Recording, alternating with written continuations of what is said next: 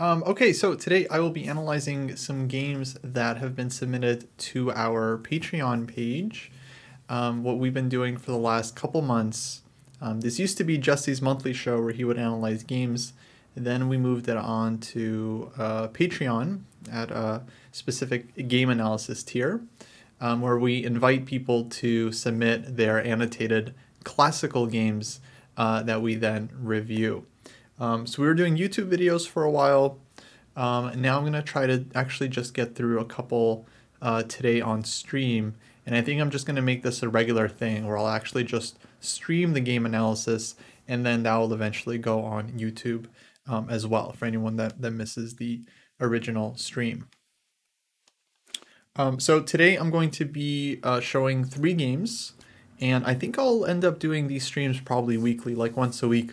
I'll go through a couple of games because we're actually a little bit behind. These games are from November that they were submitted that I'm going to be looking at today. And yeah, it's going to be some interesting, definitely some interesting stuff. It's always a variety of levels in terms of the play that get submitted. But usually when I go through these games, there's always like something instructive for everyone. Yeah, if you're interested in checking out the Patreon, the link is in the chat, patreon.com/ChessDojo. It's going to be the game analysis tier. A lot of times it's full. I don't know if it's full right now or not, but it does fill up pretty quickly. Yeah, only well, limited number of these that we can do every single month, of course, because they do take up a good chunk of time. Again, my hope is that they are not just instructive for the person submitting the game, but also for everyone else that gets to like watch the game analysis too. Okay, so let me actually get into the first game. Okay, so this game was submitted by Lost Soul 9, who's playing white here, and I'm actually not sure about the time control of this game. So for the next time, definitely make sure to include the time control so we kind of know what the game was like. And I'm actually not sure about Lost Soul's rating either, but they mentioned that their opponent was CM, so Candidate Master, yeah, this game starts off with A3, and the annotations here, it's written that this started as a joke, but then I fell in love with it. So this is, I guess, Lost Soul's pet opening. A3 actually is not a totally unreasonable move. It's essentially like you get to play black, but with an extra move A6, which is actually quite useful in a lot of openings. So white can make use of this move in the eventual middle game. So the game goes knight of6, knight of3, and okay, we don't get a particularly theoretical opening, but both sides start developing their pieces. And yeah, eventually we actually get something that looks like a pretty normal d4 opening. So white eventually plays like e3 and d4. Now black plays knight d7, white plays knight c3, and b6. So black's setup actually kind of looks very typical, almost like some kind of hedgehog. But honestly, I feel like black could definitely fight for more space, and I would suggest fighting for more space out of the opening. So I feel like if black is maybe going for this kind of setup, then it makes a lot of sense to put the pawn on d5 and get a little bit more control over the center. Because in the game after d4, knight d7, knight c3, black plays b6. If I was white, I would actually go ahead and just play e4 immediately, just take that space. Because there's no clear way for black to really punish white here. Like bishop b7, we're playing queen to c2, and just holding on to the pawn. And if you have a very nice space advantage and a big center and it's well defended, then I think white gets a big advantage right from the start. So it definitely feels like the players weren't respecting the center too much here, because white does end up playing this one, but much later. Ends up going bishop e2. And the note states here, they chose bishop e2 because they felt like bishop d3 was riskier. Probably doesn't make too much of a difference. I feel like the bishop is well developed on either of these squares, but yeah, in this exact position, I don't know, bishop d3 somehow feels better just to, again, fight for this key e4 square. Because white would like to play e4, again, gain space, and taking a lot of space can definitely be considered like, I think, a pretty serious advantage out of the opening.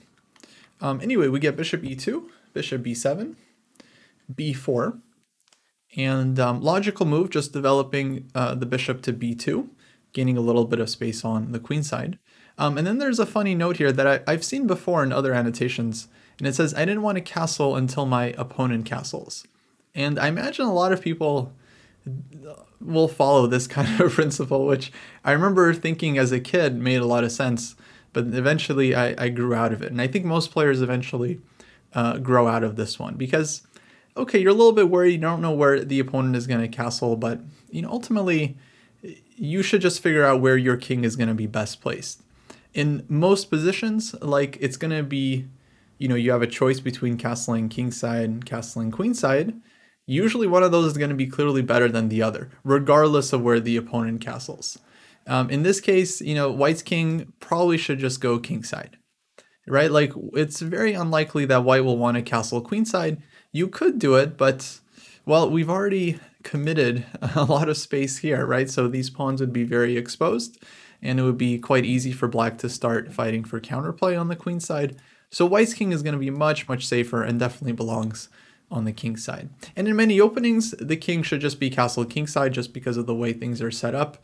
That's because in the opening stage, like, when you're playing d4, c4, if the center gets opened up, it's just very risky to castle queenside. And you're not going to do it, regardless of where the opponent is going to castle. So long story short, you should just think about where your king is best. And we shouldn't be worried that if black is going to leave their king in the center or like castle queenside, white's position is fine no matter what. Not that this is a bad move here, just the logic behind it I think is a little bit questionable. And yeah, it should be said that castling here would be an absolutely normal move. And white shouldn't fear any kind of like h6, g5, anything like this. Sure, black can always play like this and take a huge amount of risk. But, we should be willing to accept this fight and believe in castling, right? It's like if you believe that your king is safe and that castling is a good thing, you should be willing to defend it and then fight back, strike back in the center and create counterplay against the enemy king. But playing scared and not castling until the opponent castles, I think this is not a great long-term strategy. Anyway, so b4, black castles because of course black doesn't have a lot of space, right? So there's not really a lot they can do. They got to castle their king. Now white castles, of course, a6, bishop b2, rook e8, and it feels like black is playing fine. Like every move seems to have a purpose, but there's a key thing that hasn't happened here. Black still hasn't played this move c5 and fought for any space whatsoever.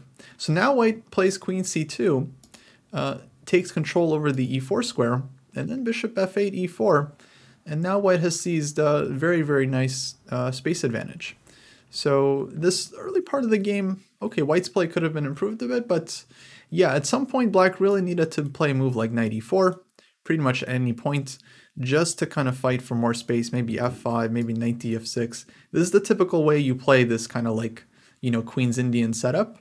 You have to try to control this square. If white wins the battle, as it happens after rook e8, queen c2, and white could have, of course, played e4 earlier, then white just gets a big advantage here. And yeah, from white's point of view, definitely they could have gone queen c2 earlier. This would have been a good move at any point to take control over the e4 square. Absolutely. And in many openings, you do kind of see this kind of subtlety where white plays like queen c2 before castling, not because they're afraid to castle, but because queen c2 is a very important move, taking control of this square before black has a chance to play knight e4. Finally, white does get e4 in and now is doing great. Black plays h6, and black's position looks very solid, but the issue is no space. White is just putting on a big squeeze here. And now e5, and nothing wrong with this move. If anything, maybe it's a little bit early. White could also continue building up with moves like rook a1, rook fe1, bishop d3, and so on, but e5 is absolutely fine. Black plays knight h7, and now white goes h4, trying to stop knight to g5. Maybe not necessary, but I think white at this point actually has a lot of leeway here and can do a number of things. Here black goes f5. And finally, black starts fighting at least for a little bit of space. White continues building up, rook a1. A pretty typical idea, actually, I just wanted to mention in these types of positions, like for d4 players specifically, I think this one is pretty useful. When the opponent has played f5 specifically, and this move often weakens the light squares, you do want to look out for this like d5 break. So in this case, maybe something like taking and then breaking with d5, I think would have been pretty strong.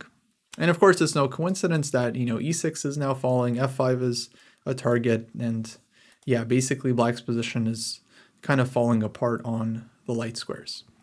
So if ed5, probably something like queen takes f5, and then if takes, we have bishop takes with check. And yeah, white's position just looks very, very nice. You know, these bishops are super strong. So this is a nice break to keep in mind. It comes up all kinds of like Nimzo, Queen's Indian type of positions, especially when the opponent has played f5, because yeah, we're just cracking black's position on the light squares here. So I just wanted to point out that idea, but rook 81 feels like a nice move. Queen e7, and here white goes d5. And the note says, I'm not sure what I calculated here, but I totally didn't notice that the e5 pawn will hang. And yeah, so it's kind of like a blunder, because Lassol admits, you know, they just didn't realize, well, actually black can just take this pawn now. And it's not so clear if white is really getting enough for the pawn. Black could have also taken with the knight.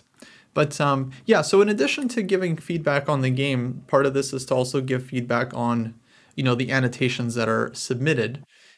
Because of course, this is why we encourage people to annotate their games, is because we believe that this is how you get stronger, pick up new ideas, and eventually play better chess.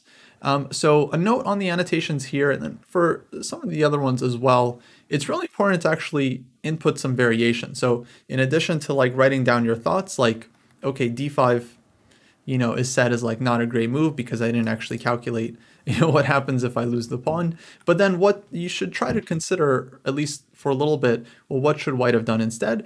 And then just try to analyze some variations. Maybe you think rook fe1 is a better move. You can put it on the board, try to figure out how black will play from here. Maybe bishop d3 could be considered.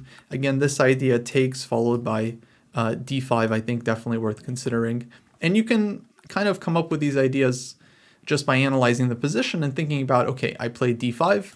What went wrong with this one? Well, e-pawn was, of course, hanging. So what happens if I take first and then maybe try d5? And you might not come to the right conclusions, but at least the process of starting to analyze the position and looking for these ideas, this is what kind of helps you find these ideas in the future. So very, very important to actually input moves, start analyzing a bit, and really try to consider how the game could have gone differently. So d5, black takes, d takes e6, queen takes c6, and knight d5. And okay, although white lost the pawn, starts playing very energetically. So knight d5, hitting c7. Of course, encouraging black to take so that white can win the light squared bishop, maybe take with the pawn. Black goes bishop d6, and now c5. c5, by the way, great move. And the note here, it says, well, I didn't calculate much here, but I felt if I'm doomed, then let's just go for it. Because white had lost the pawn, so it seems like he's going all in with this move, c5. But I actually think it's just a strong move, and it's a shame that we have to be down a pawn to consider these kinds of like crazy moves. I think it happens for a lot of players. Once they're maybe losing or they're down something, then they start looking for like tactics. But this is the kind of move we should be considering with equal material on the board, because it's very, very sharp. The point is mainly to open up bishop c4, which we can understand, going for tactics on this diagonal. And very important that white sees that, well, as we see in the game, bishop takes d5. White finds a very nice move, rook takes d5. Of course, it was also possible to take this one, but this is not the more important piece in the position. Rook takes d5 I like very much more, because white now fights for the light squares. And yeah, white is actually getting huge initiative here. So bishop f8, knight takes e5. At this point, yeah, I thought bishop c4 looks very logical. In the notes, Lost Soul says they just wanted to get their pawn back with knight takes e5, which I understand. But bishop c4, I gotta mention, feels like it's begging to be played, lining up a number of discovered attacks against these pieces. Now, it's true, after king h8, there's not, let's say, such an immediate knockout here for white. Rook takes c5, I think, is probably going to be pretty good, but maybe leads to some trickiness after knight takes c5 and knight takes f3. But white can just continue building up. This is definitely a position where white is not in a huge hurry to win the pawn back, because the piece activity is just so overwhelming. It's hard to imagine black can get away here with only losing a pawn. It feels like black's entire position is about to collapse. And now after this move, white has a number of more serious threats. Rook takes d7 and so on. So yeah, it was very interesting how it's out of desperation that white goes for this kind of like crazy attack. Actually, just really strong tactical idea. So takes, bishop f8, knight takes e5, rook on d5 still untouchable because of bishop c4. So takes, queen drops back to c8, bishop c4 check, king h8, and now rook takes f5. And yeah, after everything clears up, looks like white just has fantastic position here. And game was actually over pretty quickly, but it's already very, very devastating for black here. Just like two bishops, king is super weak, especially light squares are going to be under fire very soon. Black played bishop e7, and now nice little combo to finish the game. Takes, rook f7, and mate next move. So yeah, it ended up being a really nice game for white. After kind of flubbing this part a little bit, like not exactly realizing that e5 can be taken, having a lot better opportunities here, maybe taking first or just building up. But then being forced into like a very dramatic situation, white just starts throwing everything at black, and it actually kind of ends up working out, which was kind of interesting. So yeah, thanks for submitting the game, Lost Soul. Hopefully that was useful for you. Main thing I would say about this game, actually, the fight for the opening center, I thought is very important. And so yeah, I would definitely strongly look for opportunities to play e4 earlier on. And as we were mentioning, these ideas with queen c2 and playing e4, you can do this a lot earlier if your opponent is not fighting for space. And yeah, and then once we get here, okay, still the battle is only starting, but well, in general, having a big space advantage often pays off because your pieces are much more suited for when the position opens up. But yeah, by the way, I'm going to be doing 2 more games. I'm going to be doing NT Wapo, their game submitted, and I'll also be doing Dean G's game, a game submitted by Dean G. And then I'm gonna just keep doing these streams, I think once a week. So next week I'll do the remaining games from November, then we'll get through the December games and so on.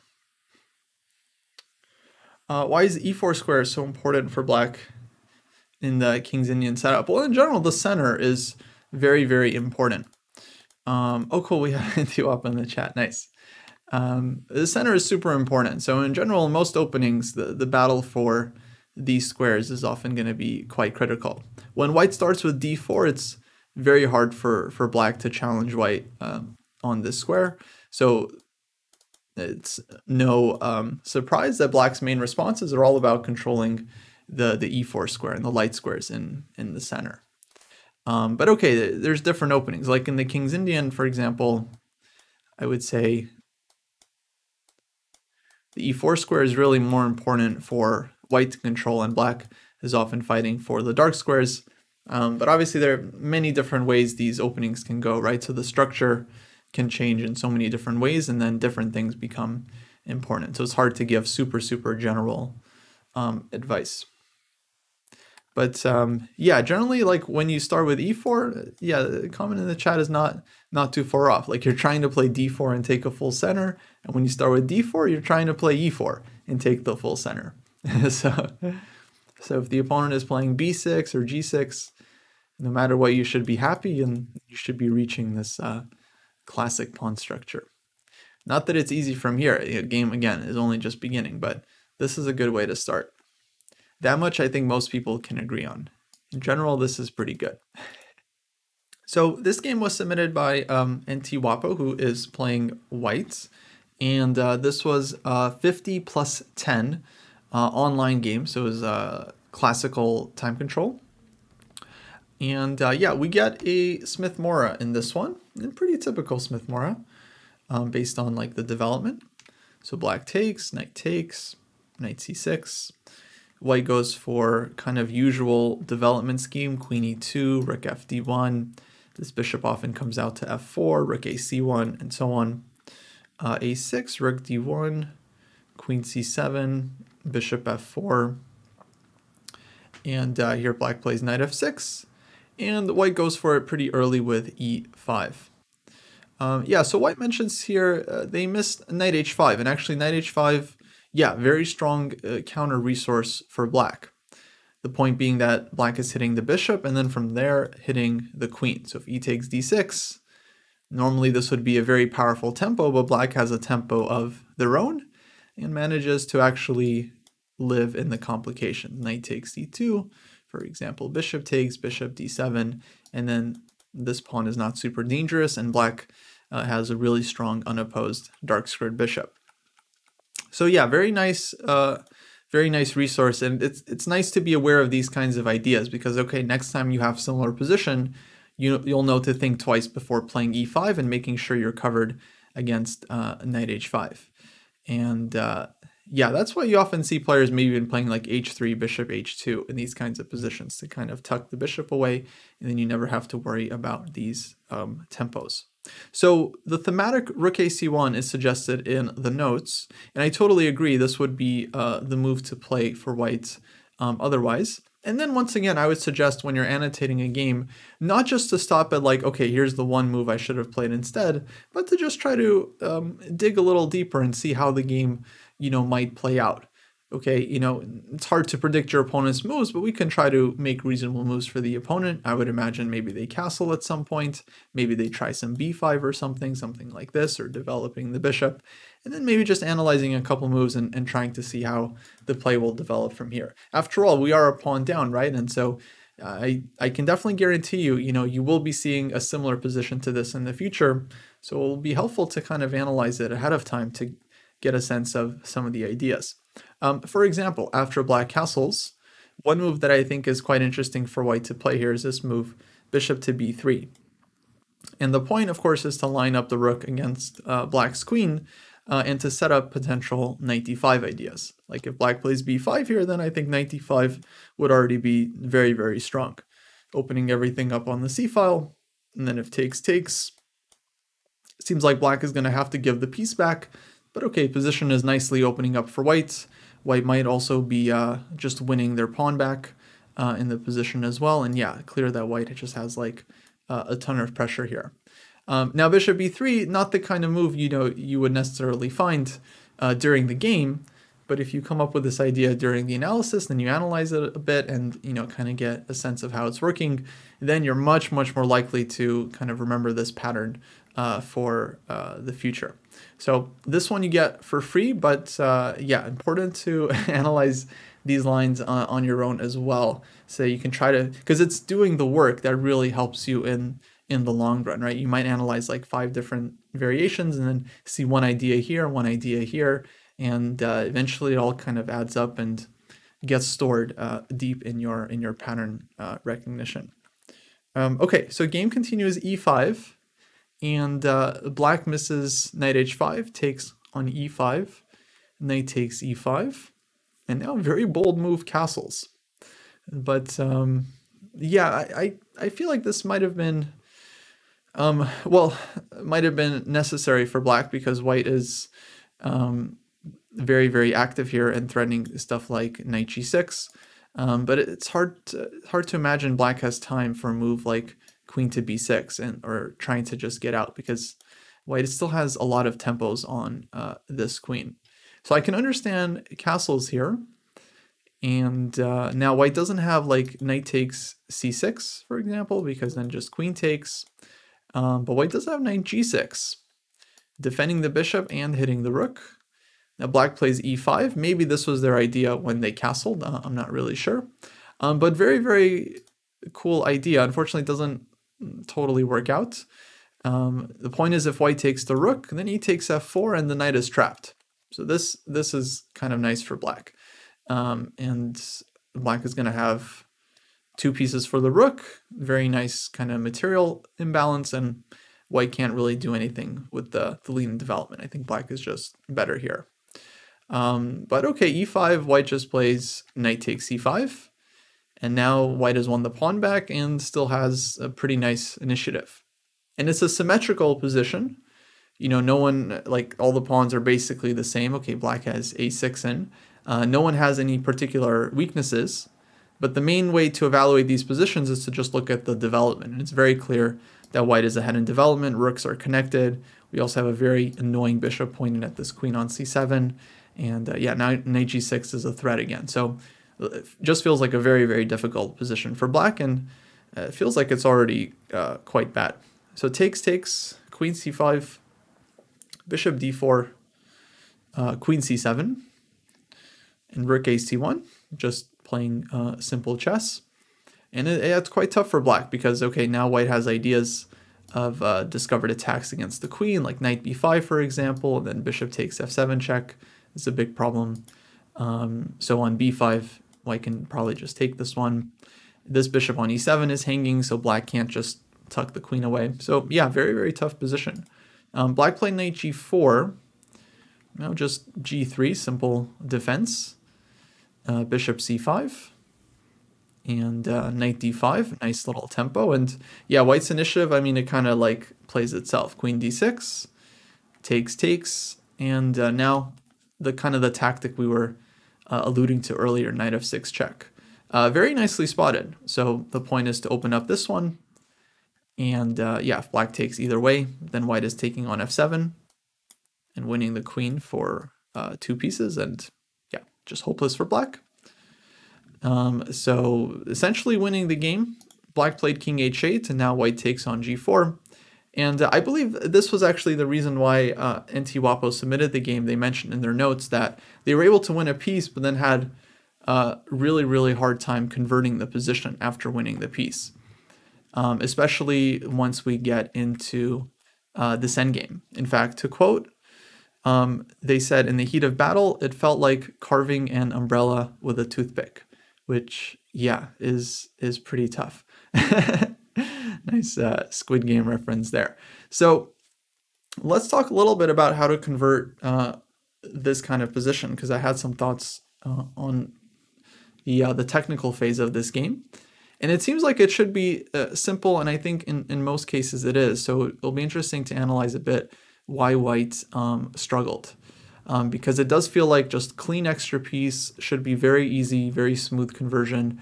Black shouldn't be given any chances to survive whatsoever, especially at this level, like 17, 1800. We definitely don't want to be letting the opponents off the hook ever when we're up a piece. So yeah, let's see what happens here. Now, of course, there are always psychological elements, especially when you're playing a competitive game. It might be an important game. It might be a team tournament. You might be playing for a prize.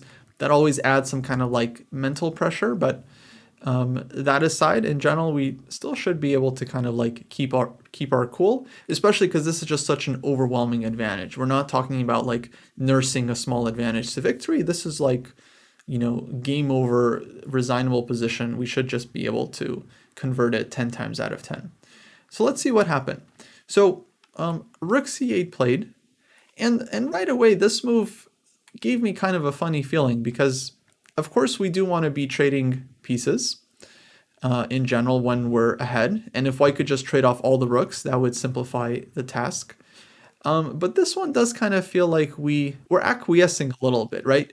If we just forget about being a piece up, if we think about this from like a normal strategic sense, white's rook on c1 is very active, black's rook on f8 is not active. White should not really be interested in trading off our active rook for the opponent's passive rook. So we're only doing this because, okay, we're just trying to trade pieces off and simplify, but at the same time, it's also not really necessary to kind of give this advantage up, right? It feels like already a very, very minor, but maybe, slowly becomes more and more significant type of concession. So I was thinking about this position, of course, many moves you can make. You can play like b4, like, okay, this move makes sense, kind of fixing the weakness. You could try to get the king in. To me, rook c6 made some sense, just to activate the rook, maybe tie black down to this pawn. And then, of course, whenever you want to, you can double up. You can always play rook c8 later. You can always take over the 8th rank or the 7th rank, whatever you want to do. In many cases, it's not even that, yeah, we want to take the 8th rank, but rather we'd rather take the 7th rank so we can put pressure on f7, put pressure on the queen side, and then it's very, very simple. So maybe there's something to be said about not just not begging your opponent for a trade when you can just kind of play the position and just activate your pieces normally. Anyway, f6 takes, rook e1, okay, threatening mate. Black drops back, king f3, rook d8. Now we drop back knight e4. This move was definitely possible as well, rook e6, just kind of like a nice little domination. The rook is, of course, supporting the knight, and everything is kind of untouchable in white's setup. Black can't play king f7. Black is just kind of paralyzed. White can bring the king in. White can drop the knight back and go after the queen side. Feels like it would be very, very straightforward here.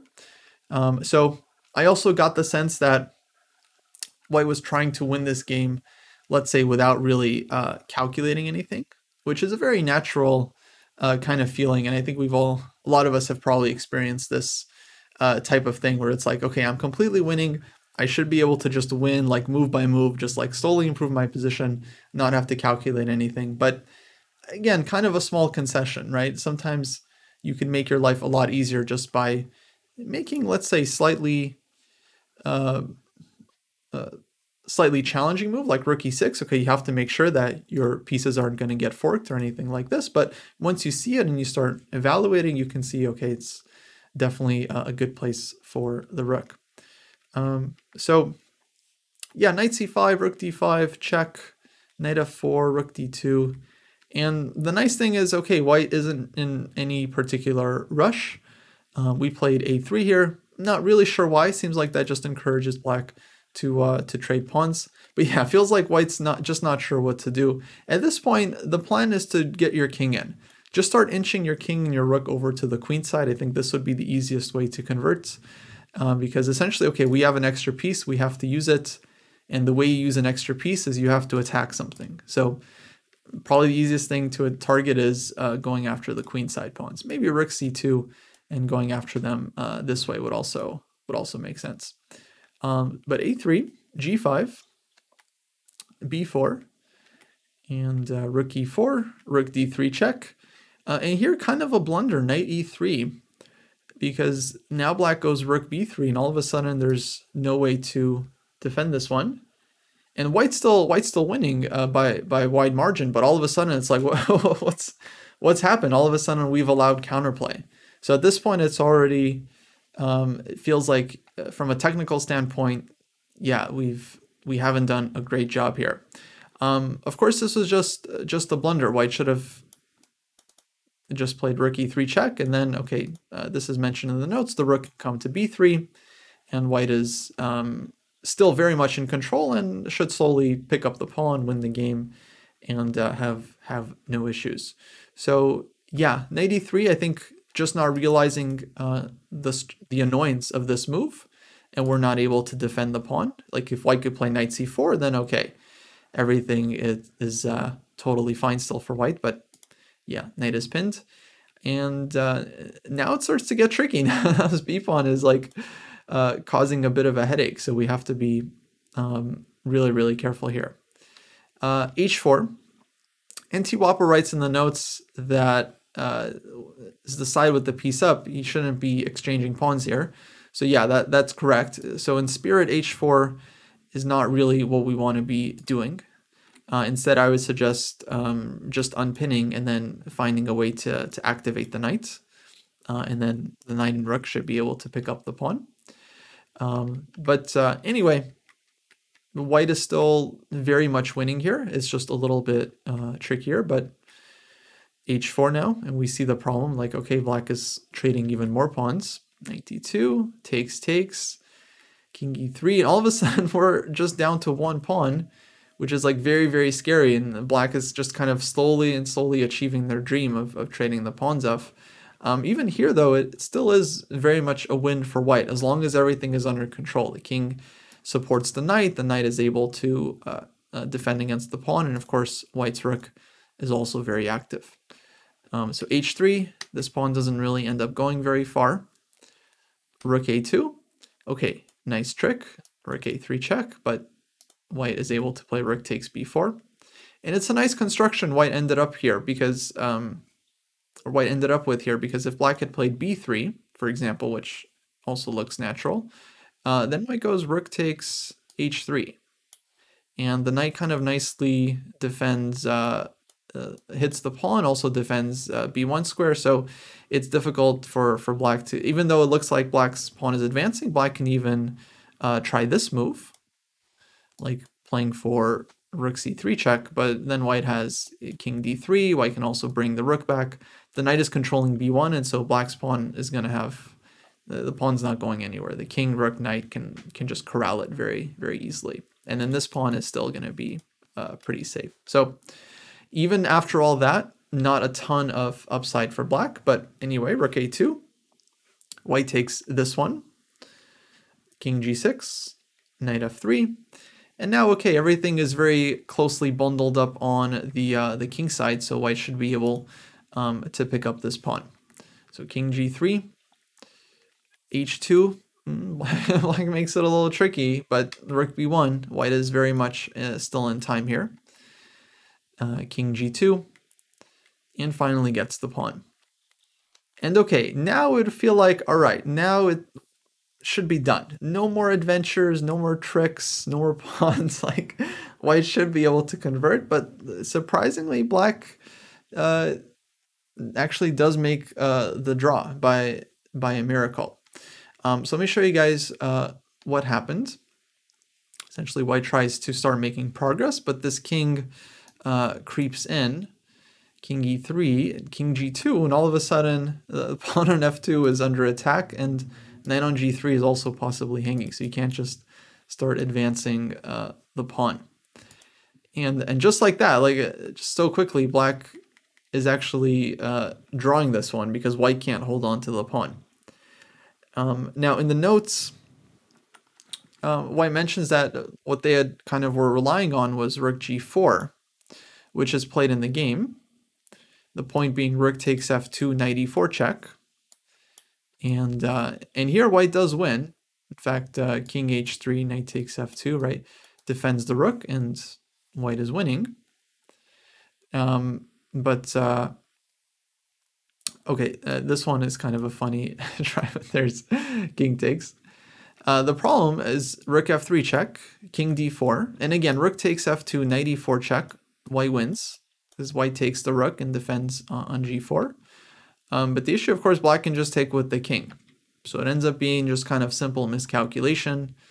I think black could have also played this move, king h3, and then hitting the rook and just taking the f2 pawn next. And so this is not the kind of thing where we want to be like calculating like 2-3 moves and making sure that we're holding on to the pawn with tactics. We should be able to defend this pawn, quite simply. At this point, we should be able to win without using too many tactics. So yeah, very surprising that all this happened. One thing I can definitely say at this point, with black having played rook f8 check, I probably would have just put the king on g2. Just something it makes sense to me to try to fight against the enemy king. So we want to bring our king to g3, take the opposition. And then in theory, just conceptually, the way you kind of convert this is you just have to push the king backwards, right? So it is actually very much like a king and rook versus king checkmate, where you're just trying to slowly march black's king backwards, slowly advance the pawn, and white should be able to do it with the king and of course extra knight and pawn. Yeah, I guess one moment where I definitely would have improved white's play, maybe I would have just started with this one here. And the point is we just want to give a check to the black king, and if the black king is not active, then we of course don't have to worry about it. And if black plays like rook a5 just to slow it down, then okay, this rook is not going to be bothering us now. White can start maneuvering the knight, maybe knight e3, king g3, f4, and everything starts moving. And as long as we keep the knight next to the king, yeah, there's shouldn't be a way for black to be able to ever get to our pawn. So yeah, it was very surprising that the king was able to get in. This was okay, the last chance where, yeah, white can still play like king f1 or something, and it's passive, but white is still totally winning here, just to not let the king super active. So yeah, and then okay, my shock once again, black ended up winning the pawn and gets into a drawn endgame, rook and knight versus rook. And in fact, this one isn't particularly difficult to hold either, but ends up blundering. Knight c3, rook f4 check, king e3, and that was game over. So basically black was holding up until the last move, rook f4 check. After any move, like rook f8, for example, just bringing the rook to the distance, where generally wants to go because it wants to give checks from very far away. What rooks don't like to do is give checks from up close, because then they get immediately hit. You know, they get countered with the king walking forward. But yeah, after any move like rook f8, black is holding this one very easily. I mean, even though it looks like, oh, white is making a lot of progress, it's really hard to actually set up a mate in these kinds of positions. Because it's just the way that the king and the knight, they kind of stumble over each other. Notice how here the knight can't move because it's pinned, but if the king moves out of the way, then the rook gives a check, and the knight has no comfortable way of like blocking the check. The king has to go back, and yeah, the rook can just go back to pinning the knight, and very hard for white to actually win this. So a little bit fortunate in the end, but okay, you know, a win is a win. White was winning for most of the game, so it's kind of justified in the end. Very unfortunate blunder from black's point of view, probably time trouble with rook f4 check.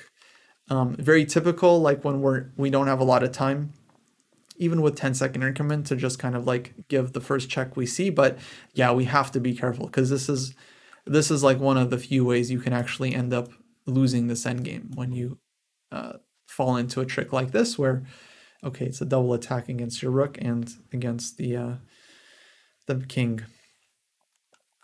So yeah, definitely a struggle there with the technique.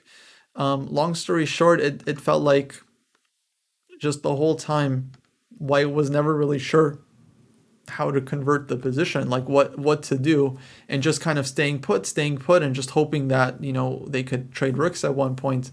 But no, here at this point, I think we need to be like a little bit more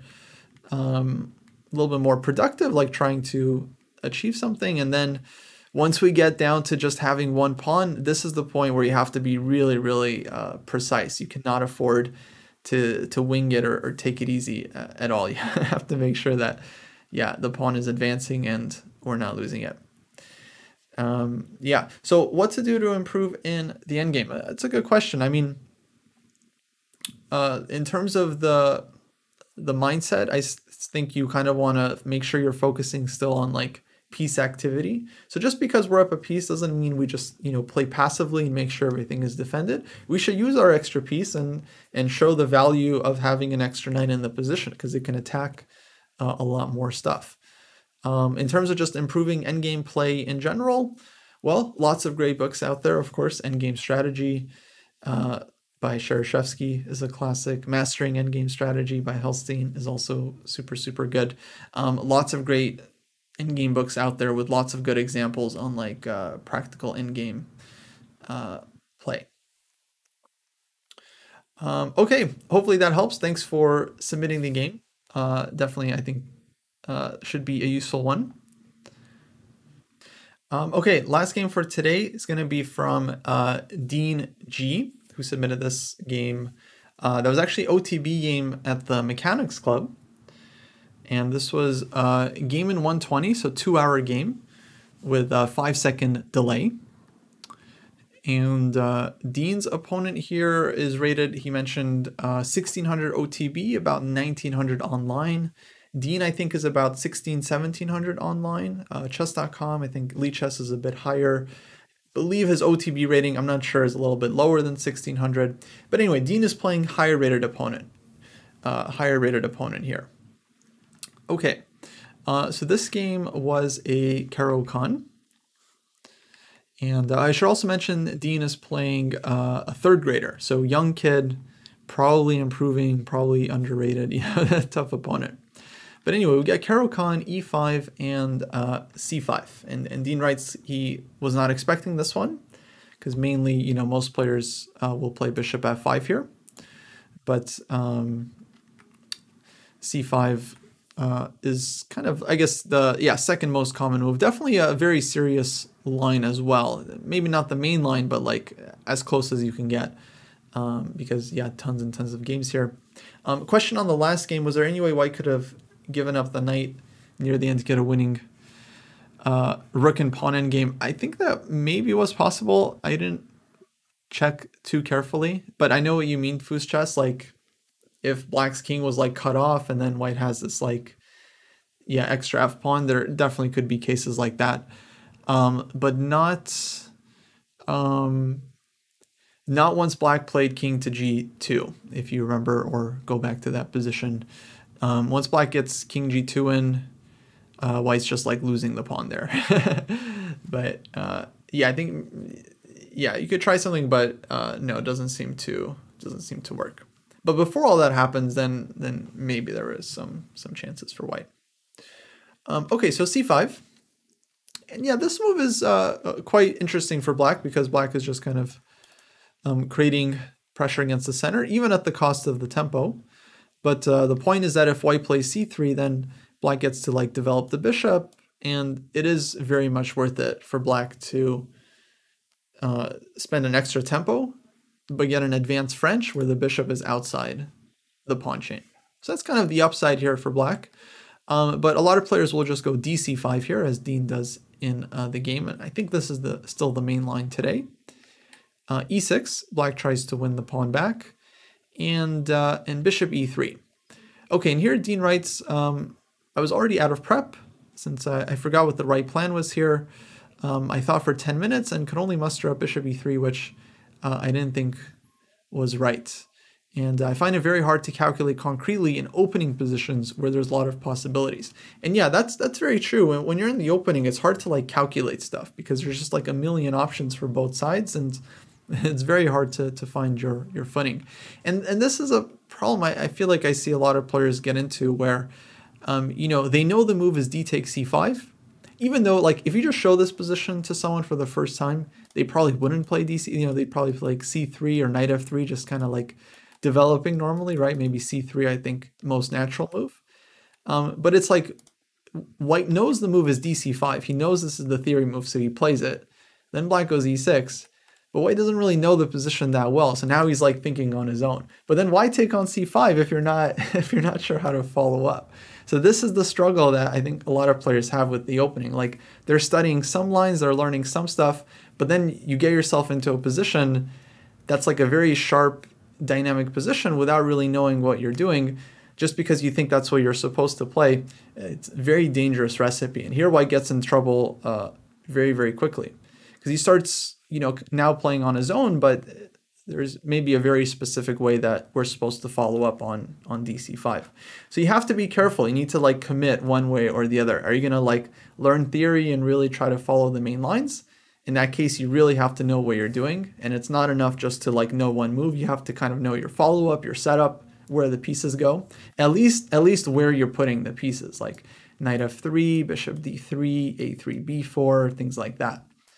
Or, okay, do you want to just play natural chess, just focus on development? Well, then that's absolutely fine. But then, yeah, we gotta follow it up. So dc, e6, bishop e3, and now black goes knight e7, heading for knight f5, f4, which basically just ends up being a little bit too overextending. Knight f5, and now bishop f2. So at this point, black ends up making a mistake with queen a5 check. I think probably should have played like knight d7 here and just gone after the pawn. And then black gets a very reasonable French where it feels like white is a little bit behind, but should still be okay, like knight f3, bishop d3. In terms of the opening, by the way, I think there's different ways to play this. I think a3 is a move here that Dean mentions that makes sense. And then after bishop takes c5, white has some options here. You can either play like knight f3 first, and like bishop d3, b4, bishop b2, castles, and then white gets kind of a pretty healthy setup. This knight can go to d2, not to block the bishop. Or white can start with queen g4 first. Black usually goes knight e7. It's kind of dangerous to take this pawn. And then I think instead white typically just develops normally again. Knight f3, bishop d3, b4. And the difference is that white's queen is a little bit more active on g4. So you can also go this, but do this, but it's a little bit more aggressive. I think both ways are playable. Can you ever play f4 in these positions? Sometimes you can. I mean, it's a very common move in like a lot of French type of positions, but from what I've seen, I'm not a huge expert in this line, but from what I've seen, typically white is playing without to keep this bishop open and keep chances to play like bishop g5, bishop f4. And basically the pawn on e5 can be defended with pieces, and so white instead just develops and focuses on keeping the bishop open. But that is kind of a quirk of this variation.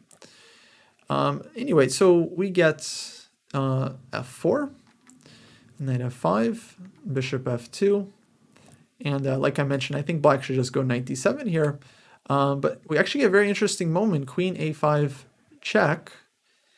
And Dean writes, he thought about queen d2, but he ends up skipping a beat in his calculation, which has happened to many of us. And basically the way he thought it was queen d2, black takes, white takes, and then queen takes c5. And then, okay, losing the pawn anyway. Of course, not realizing that actually, wait, queen on a5 is hanging. So black doesn't have time for bishop takes c5. And in fact, here, black doesn't win the pawn back. Instead, white is actually keeping this one. So kind of funny case of like mutual blindness, where black blunders with queen a5, thinking they're going to get the pawn back, and white kind of believes them and plays c3. But queen d2 was, of course, actually just a killer refutation. And this kind of blunder happens sometimes when we're like calculating, I think, a little bit too quickly, or if our calculation isn't smooth, because your brain might be thinking like, oh, maybe they can take, or maybe they take here first, and then they take on c5, and then you realize, oh wait, if they take here first, and they can't take on c5, so they'll probably just take on c5, and then you forget the whole time that this queen on a5 is hanging. So you kind of like skip around without really absorbing what's happening in the position. So kind of interesting miss here. And black also blunders because, presumably black played this thinking they're getting the pawn back. But yeah, after queen d2 it would actually be, black would have to take, white can take with the knight, and then, black is not actually going to win this pawn back so easily. And it's not like I don't think it's like a decisive advantage for white, because this pawn is kind of weak, but okay, white is now very much in charge here. So instead we see c3, bishop c5. Now b4 is not in time because bishop takes f2 is with check, and so this move would just be weakening. So white trades, queen takes, and now bishop d3. And allowing this check, queen e3, knight e2, it feels like everything is covered, but then black plays knight h4. And this move actually turns out to be surprisingly annoying for white because black hits the g2 pawn. G3 knight of 3 check is super scary, and white can defend the pawn, but only by giving up their castling rights. So very annoying move actually, knight h4. When I first saw this game, I thought, I felt like, okay, it can't be too bad because black is only attacking with 2 pieces. How could white be in some serious danger here? But it is very annoying you have to forfeit your castling right, and that's the bigger issue. So this ends up not working out. I guess white should have played like something like queen d2 here to stop this one, but yeah, a little bit surprising. King f1 is played. Castles. Knight a3. Though it still feels like white's position is salvageable if black doesn't follow up too actively, and that is kind of what happens here. Black plays bishop d7. Okay, very natural move, just like trying to get the bishop out, but this one ends up being a little bit too slow. Definitely black should have just played the immediate f6. And if we look at it from black's point of view, I think it kind of feels apparent, right? Like rook is on the f file, the king is on f1. f6 is a thematic move in the French as it is. This one is like kind of screaming to be played. When it's not played, when black goes bishop d7, now white gets time. Knight c2 hits the queen. Black played queen b6. And yeah, here white could have taken the time to actually secure the king with g3. So this was another very, very interesting moment, maybe one of the more instructive ones in the game. So Dean writes, he didn't want to play g3 because he wanted to keep his chances alive of bishop takes h7. And so what he means is like he's hoping for some kind of tactic like knight d4, bishop takes h7 check, king takes, queen h5, winning a pawn. So he goes b3 here, first to defend the b pawn. This one might not have been necessary because queen takes b2, rook b1 anyway. White gets some activity on the b file. But okay, b3, we spend the tempo, we weaken the c3 square. Knight c6, again, I think black should be playing f6 immediately. Knight d4, and now white is getting this trick, or at least he's threatening this trick that he's hoping for. Bishop takes h7, queen h5 check. But even here, let's say black just allows white to get it. Let's say rook c8, black just totally misses and blunders it. White plays takes, queen h5, king g8, takes. White has won a pawn. But even here, black plays f6, and who would you rather be in this position, right?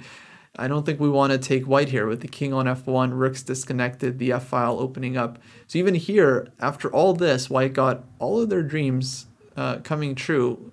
Bishop takes h7, they won a pawn. White's position is still very much worse here, and white is in just huge danger. This bishop doesn't look like much, but eventually it's going to open up, and this king on f1 is going to pay the price. So this was definitely, I think, a case where Jesse would say pawns are not people. And yeah, rather than playing all these moves just to win this one pawn, definitely white needed to just focus on securing the king. Because white could play g3 here, force black's knight backwards, put the king on g2, and white's position is instantly much better compared to before. Now at least the king makes sense, the rook can get into the game, and it's all about the pieces. So this was definitely what white needed to be playing for. And so yeah, b3 is slow. Knight c6. Once again, g3 had to be played here, and from black's point of view, f6 had to be played here just to create as much counterplay as possible. Because once white plays g3 and king g2, then f6 is no longer that dangerous. White can take on g6, white can take on f6. The king on g2 is a lot safer. So this one tempo, I think, ends up making a really serious difference. As it turns out, black does end up playing f6 in time. And now once again, the position becomes really difficult for white. So it takes... Oh, and at this point, Dean can go for bishop takes h7, but realizes that, yeah, it's not exactly an opening of the position that white is going to be happy with, just kind of collapsing. And yeah, we get into big trouble here. So takes, knight d4 is played, bishop d7. And yeah, Dean points out like fe5 I think is shown by the engine. Knight takes e6, rook f6. But yeah, this is kind of like, yeah, typical engine stuff where it doesn't feel that natural. And yeah, I agree with both Dean and his opponent that, okay, bishop d7 makes sense. And now white takes on f6. The engine points out one last chance for white, I think, to defend the position with queen e1. But again, sometimes the engine just shows moves that are like, you know, you just didn't even consider during the game. And usually it means that the move is not that natural. If it was a natural move, you probably would have considered it. But okay, very, very smart move, queen e1. I just wanted to show, because it is kind of nice. You hit the knight, you defend the e5 pawn as well, and you cover c3. But yeah, optically it still feels like white would be in trouble here. So I don't think the engine's choices, although kind of interesting, not super relevant here. The point is that white has been in trouble for a long time and just needed to secure the king much sooner. Instead we get ef6, rook takes f6, g3, now e5. Nice move from black, just breaking everything open.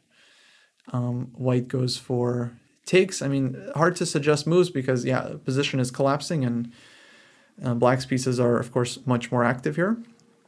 But white tries this one, queen h5. Unfortunately, black has rook h6. Takes. Game gets very sharp, but essentially black keeps control.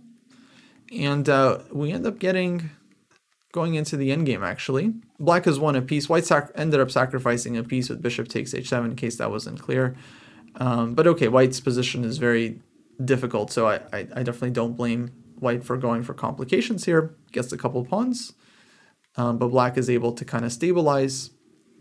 And yeah, eventually we trade down into this endgame. Now, Dean was asking in his notes whether he could have defended this one better. Yeah, I took a look at this one, and really tough to find a moment where white could have really done like a lot more. I'll kind of show you guys how the game progressed.